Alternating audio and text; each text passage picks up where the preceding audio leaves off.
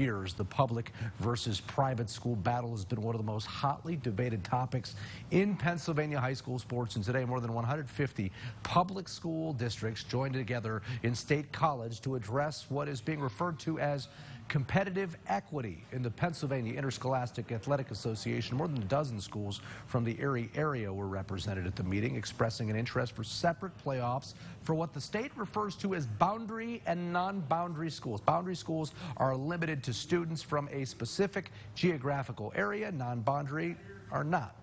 Other schools in attendance have gone as far as to call for getting rid of the PIAA altogether. Boundary schools do not compete well against non-boundary schools in district and state playoffs. There is a vast disparity, there is a vast inequity, so therefore if the data tells us we're a problem and we're a group of problem solvers, then not only must we identify the problem, but we must identify a solution.